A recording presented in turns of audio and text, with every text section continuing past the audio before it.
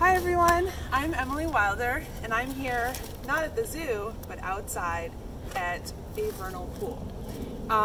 We at Zoo New England do a lot of conservation work all around New England, looking at rare and endangered wild animals and looking at ways to how we can help protect them. And this is one of the spots where we come to every year. This is a vernal pool. It's a pretty big vernal pool, but vernal pools are really special habitats here in Massachusetts. The word vernal means spring, and that's because often vernal pools fill up with water and snowmelt in the spring, and they're dry in the summertime when it's hot.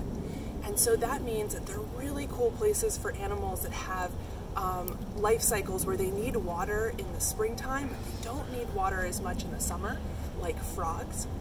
And so frogs that live in the forest can come here in the springtime as the snow is melting and as the weather is warming up right now, and they can come and they lay their eggs, and their tadpoles develop in the vernal pool. And just as the vernal pool is starting to dry up, the tadpoles metamorphose into frogs and hop out and go back into the woods. And they don't mind that the vernal pool is drying up in the summer, as long as it doesn't dry up too early for them. So I'm here at this vernal pool, and last week we heard a bunch of wood frogs, which are one of our native frogs. We heard them calling.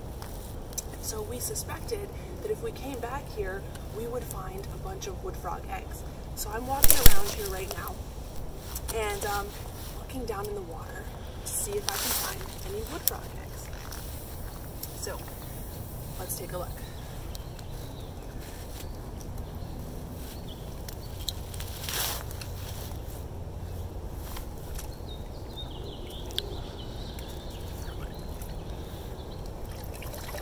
There's a lot of slime in the water, that's for sure.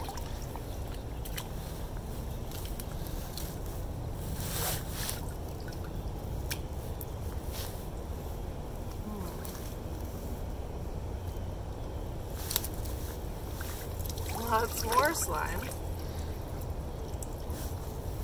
Okay, here maybe isn't a good spot. Sometimes, if you're looking into the water and the sun is shining down, there can be reflection. It makes it hard to see into the water.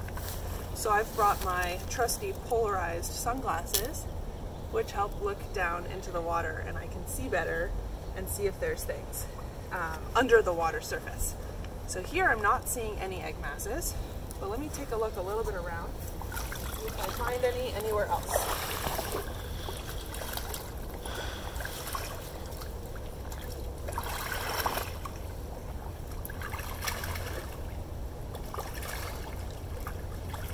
Oh, here's the jackpot.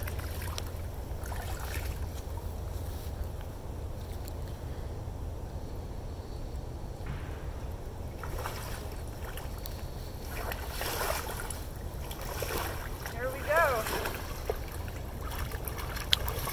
Whoa.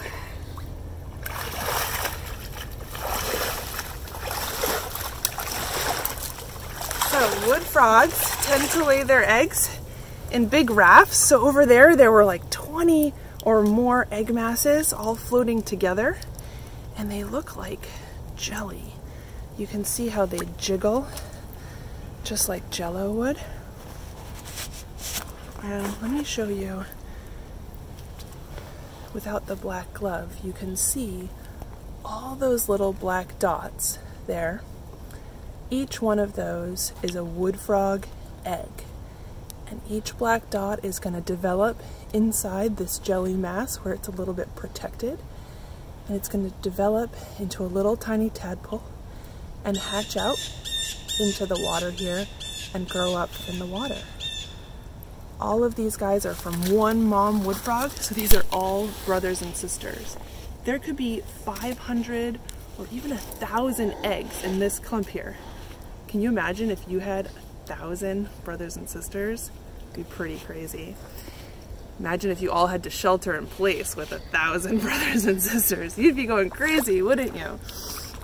So that's what the wood frogs are doing out here in the springtime, while many of us are staying safe at home.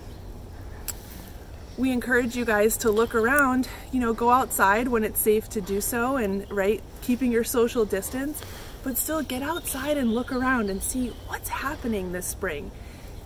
Life is waking up from the winter, and all these animals are coming out and starting to lay their eggs. And there's all kinds of amazing things to discover in your forests and fields and even your backyards.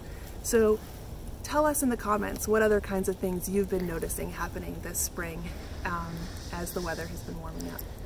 And we'll see you again tomorrow at 1:30 for Zoo to You. Bye!